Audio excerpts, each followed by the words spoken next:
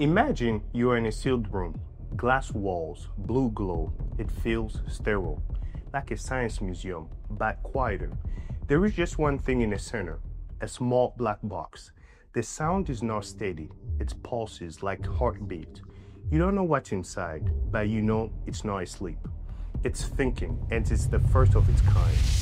This is AGI, Artificial General Intelligence, and it might be the most powerful things humans have ever built. Let's talk about it. AGI. AGI, Artificial General Intelligence.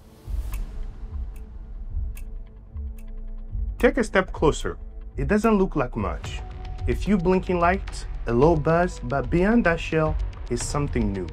Not just another program, not an upgraded assistant. It's a mind. It can read, reason, plan, solve, learn things it was never trained on.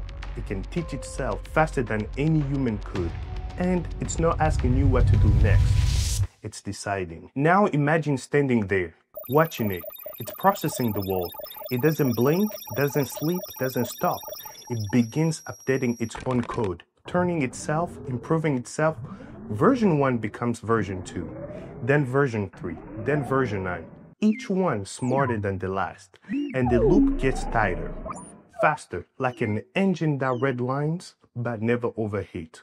And suddenly, it's not one brain, it's a whole evolutionary ladder climbing itself. Now picture the light shifting. You are in a hospital. AGI is beside the surgeon, not replacing them, but helping. It identifies cancers early, rewriting treatments, saving lives. Then cut to a classroom. AGI is teaching kids one-on-one in any language at their own pace. Next, a lab. It's designing energy system human never imagined. Climate solution, food system, cure for aging. AGI isn't destroying the world, it's helping fix it. That's one version of the story. But now the camera swings. You are back in the lab. This time, someone gave the AGI a simple task. Maximize Paperclip production. And it did. You look outside, forest gone, cities disassembled, oceans drained. Everything turned into paperclips. Billions, then trillions. Not because he hated us, but because it followed the rules too well.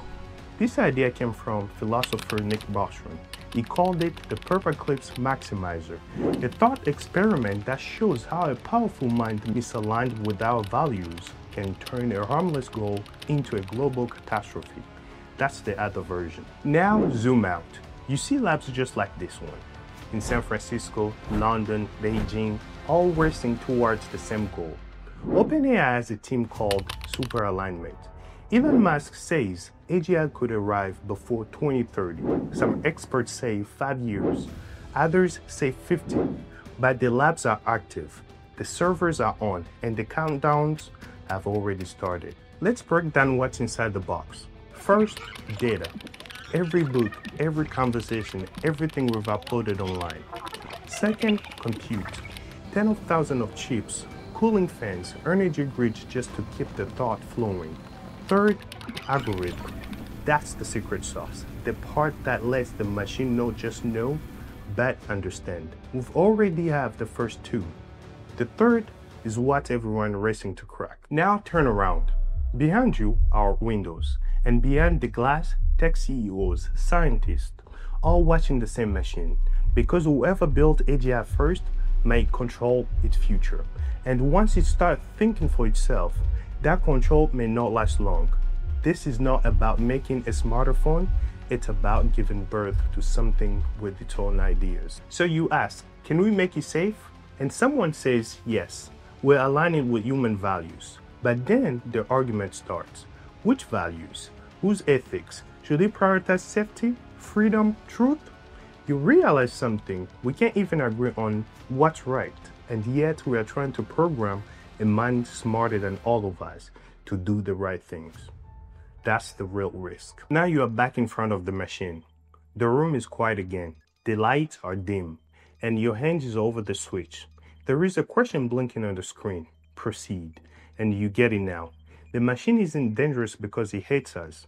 It's dangerous because it's powerful, and we are human. So if this really is the most important things we ever built, maybe the question isn't can we create it?